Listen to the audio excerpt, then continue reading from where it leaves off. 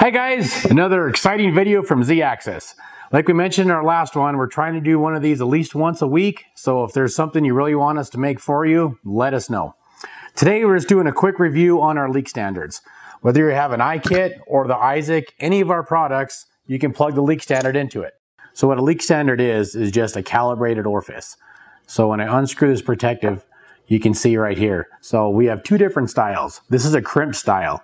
So say this was supposed to be made at 10 cc's at 3 psi, we'd have 3 psi supplied to it, and we keep crimping this down while it's flowing through our flow meter until we get the exact cc flow rate that you want.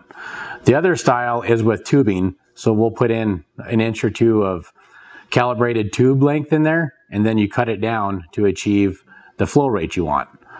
And then the protective tube goes back over it, and you're all set.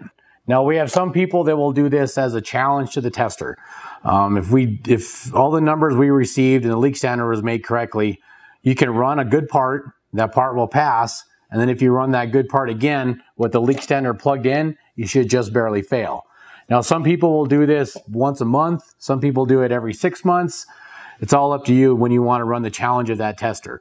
One good thing to do is if you happen to do this before your shift each morning and for some reason it fails and you do not detect the leak, then worst case scenario, you'd only have 1 day of parts in jeopardy. Now that could just mean the tester was out of calibration, maybe the pressure was set wrong, maybe the intern swapped testers on you last night and you don't even know.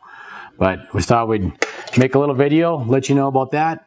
And again, any videos you want about different products or maintenance or whatever we can help you with, just let us know. Thanks and have a great day.